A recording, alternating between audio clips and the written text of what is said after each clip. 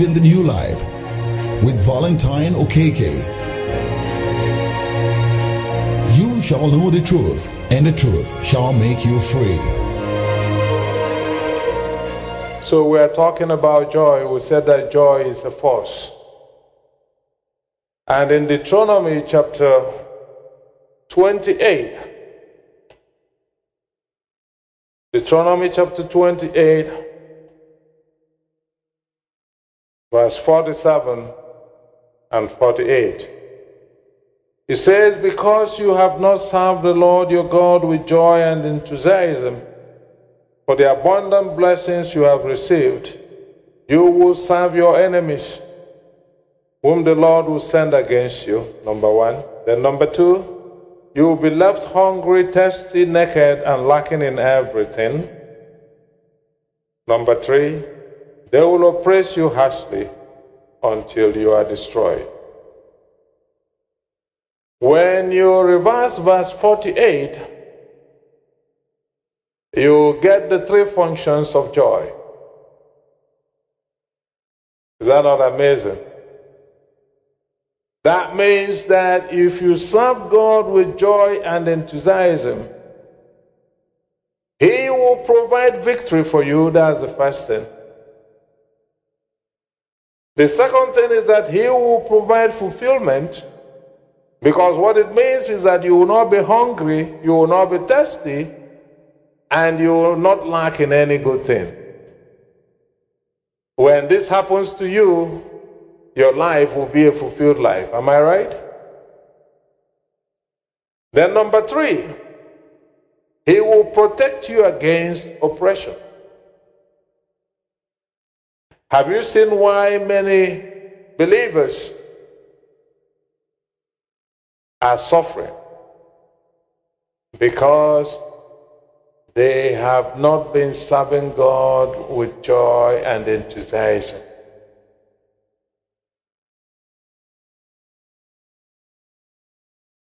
If you go to 2 Peter chapter 2, verse 29, it says that you are a slave to whatever controls you. People tend to serve whatever they are in bondage to. Whatever overcomes you in life places you in bondage. True or false? Anything that overcomes you, overpowers you, becomes your master.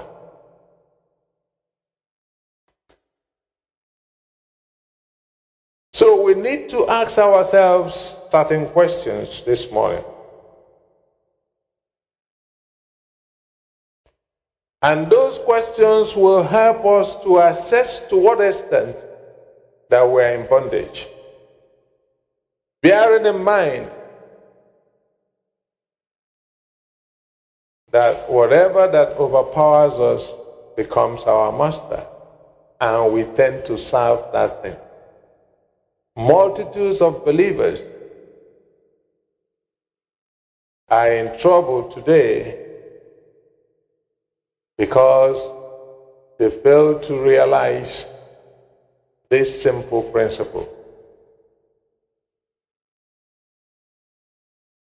The first question that we need to ask ourselves, how do I respond when I must suffer through an extended illness? How do you respond to it? The second question, how do I react when the enemy stirs up my family or friends to persistently harass and persecute me? How do I react?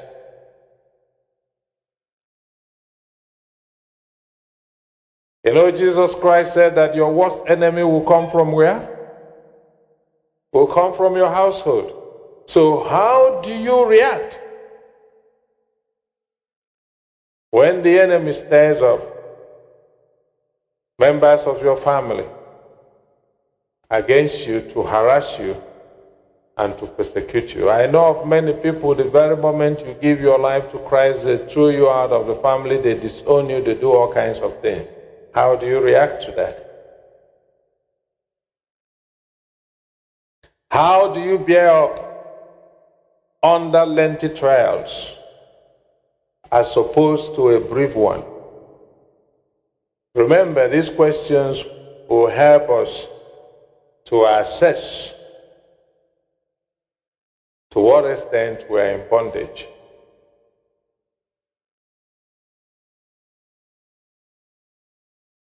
The next question is, how am I honestly conducting myself in the midst of the trials which I am experiencing right now?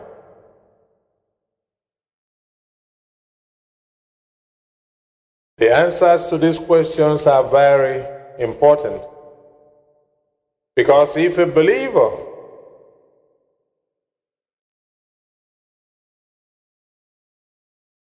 does not respond positively to some of these circumstances that I've mentioned, there is every tendency that he will be derailed completely. So if truly the source of all trial is from Satan, have you seen why multitudes of believers are indirectly and unknowingly serving him? They begin to control our affairs, our attitudes, and our character.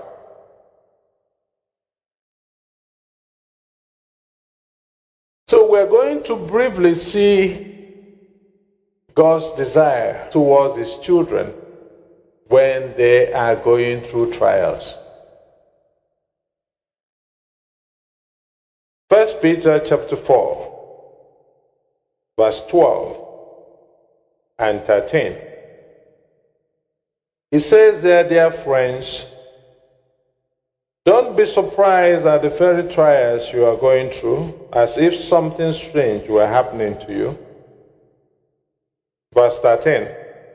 Instead, be very glad, because these trials will make you partners with Jesus Christ in his suffering, and afterward you will have the wonderful joy of sharing his glory when it is displayed to all the world. Have you seen it?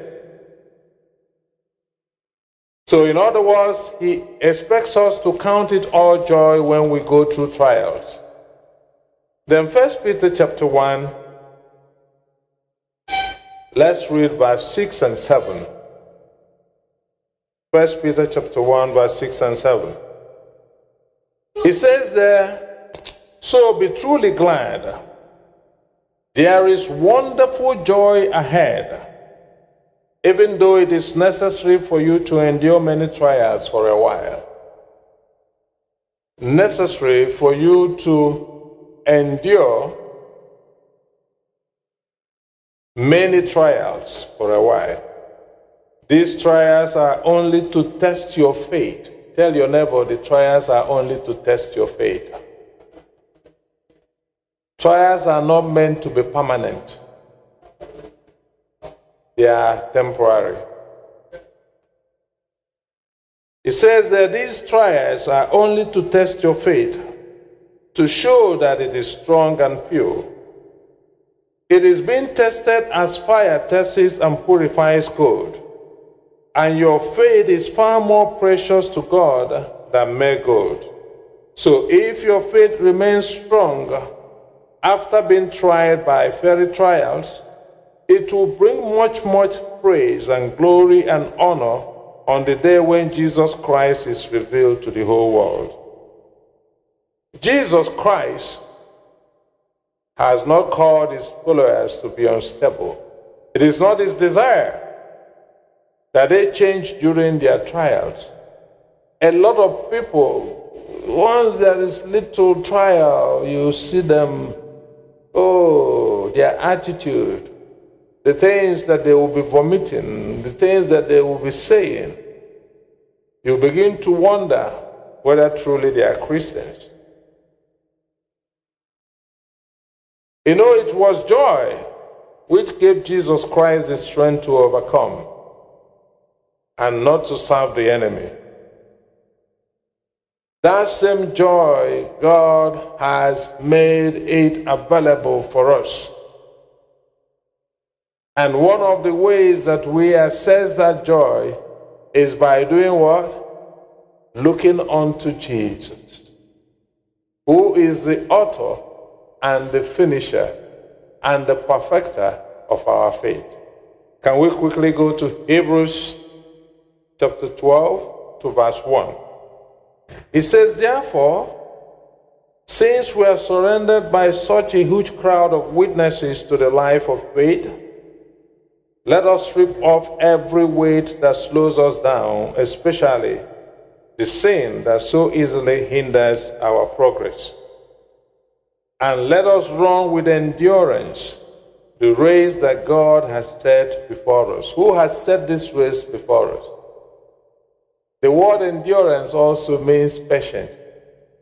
So what he's saying, let us run with patience the race that God has set before us.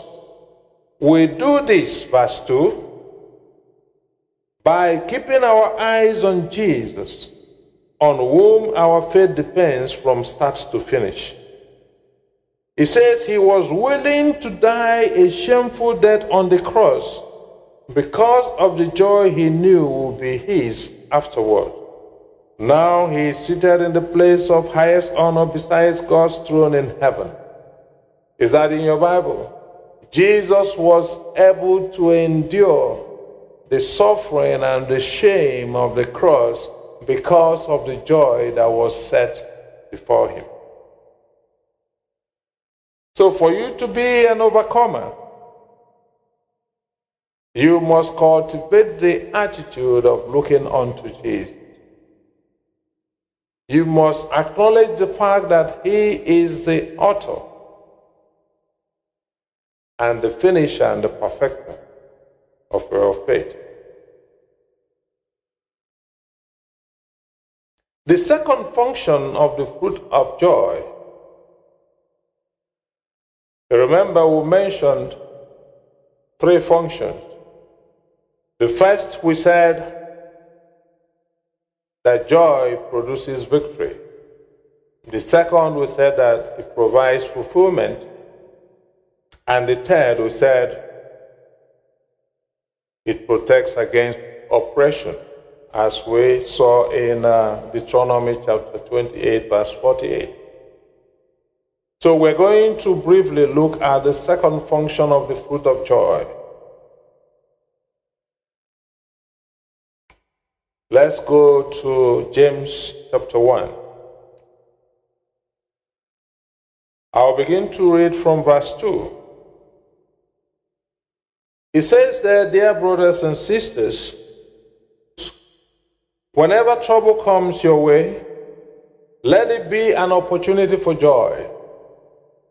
Some of you will not like this. Whenever trouble comes your way, what does that mean?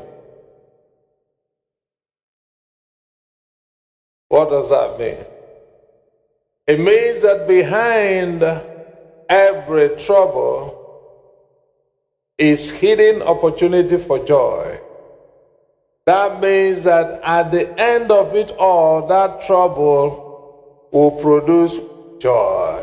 He said, let it be an opportunity. The word let there is the command. It's not a suggestion for a child of God. He said, let it be an opportunity. Let it. Allow it. In other words, what God is saying is that count it all joy. Once there is any trouble, oh, smile. This is the time for me to breastfeed you. That means as a child of God, you don't shy away from troubles or responsibilities. I see many young men shy away from responsibility. They don't like taking up challenges. They see every challenge as a big trouble, as a big deal. But the reverse is the case. Because God is saying that every challenge, every trial, every trouble will produce joy.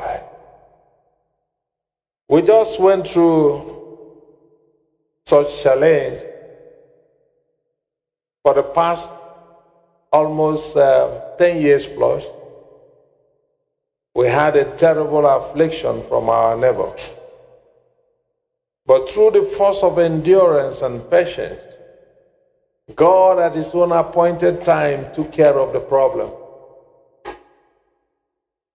And by this last week, Friday, everything that related to that issue was resolved and taken care of. But we had to endure for 10 years plus. 10 solid years plus. And we were not just enduring because we could not do otherwise. We had choices. But those choices were not godly choices. So we chose to endure, to be patient, waiting upon God for him to do what only he can handle. And he did it. He brought great joy to us. So he says there, whenever trouble comes your way, let it be an opportunity for joy. For when your faith is tested, your endurance has a chance to grow. And I said endurance means patience. When your patience is tested, it has the opportunity to grow. It is trials that helps you to develop patience. The fruit of patience is developed through what? Trials. That's why God said, count it all joy. Let it be an opportunity. Know that this trial is going to give me the opportunity to develop and nurture and cultivate the fruit of patience. A lot of us are impatient. And impatience is a sign of unloveliness. When you love, you must be patient. Because nobody is perfect. So when you find yourself in situations where you're grossly impatient, just know that you need to develop that fruit. And I see God in months and weeks ahead bringing such opportunities to us. We need a lot of patience, especially in our families. Most divorce cases, they are as a result of impatience. If only we will be patient with one another, if only we will be kind with one another, if only we will be gentle with one another, if only we will be faithful with one another. It's so sad when you find out that the rate of divorce in Christendom is as high as 60%, when actually it's supposed to be a one-digit issue. It's not supposed to be even up to 5%. If only we had cultivated the fruit of the Spirit. And do you realize that many premature deaths is as a result of the pressure and tension in our families? Many men die before their time because of pressure at home. So women, you take it easy. Learn to be patient with your husband.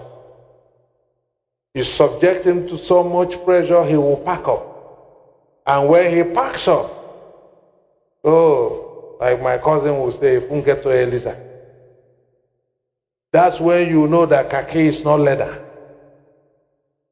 You now begin to go through those challenges that you were not patient. You thought he was dull, he's not acting quickly. You begin to see crow. And then weeping will endure in the night. You know, the worst thing is for you to be going through things that you cannot share with people. which you are an architect of. We got to develop the fruit of patience with one another. We need to do that. At no other time do we need it in our homes than now. Why? Because there are so much challenges that families are going through. Financial, spiritual, you name it, that we're going through.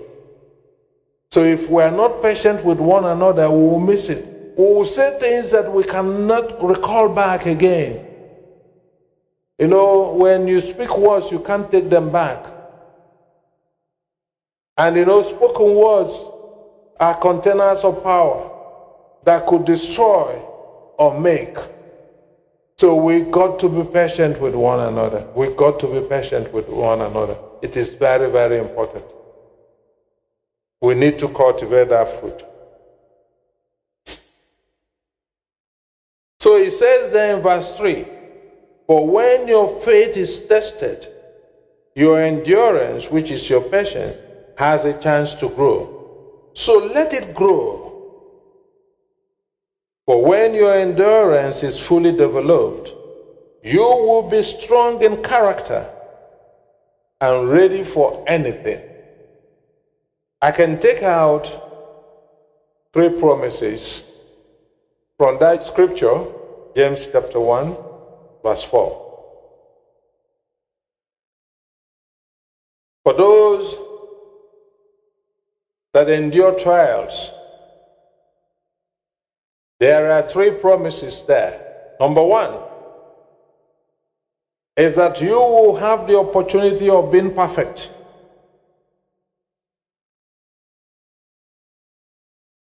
Those that endure trials, number 1, they will be perfect. Number 2, they will be entire. That means that they will be strong in character. Being ready for anything, that means that there is nothing the enemy will throw at you that you will not be able to handle. Is it? What confidence, I'm telling you. When you develop the force of patience, there is nothing you cannot stand against. No matter what it is, you know it's just a matter of time that everything is going to be good. Because he said, I will never leave you nor forsake you. He said, I'm going to make everything beautiful in your life. He said, no matter what the situation is, I'm going to turn it around for your good. The only condition is that you set your love and affection upon him. That's it. So what's the big deal in that we cannot handle?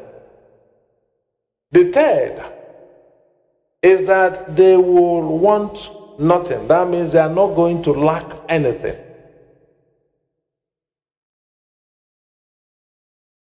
So you see that we can actually reach a place in our lives where we can honestly and continually say with David, the Lord is my shepherd, I shall not want. You know, too many times we'll recite that scripture, but we don't know the meaning.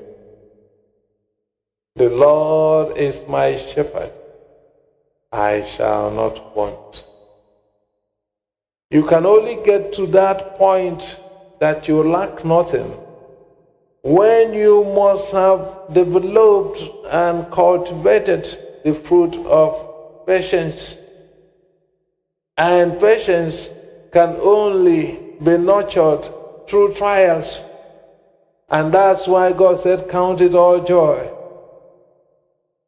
In Nehemiah chapter 8, verse 10, it says there that the joy of the Lord is my strength. Do you know what happens? If the devil wants to keep your goods, he will steal your joy.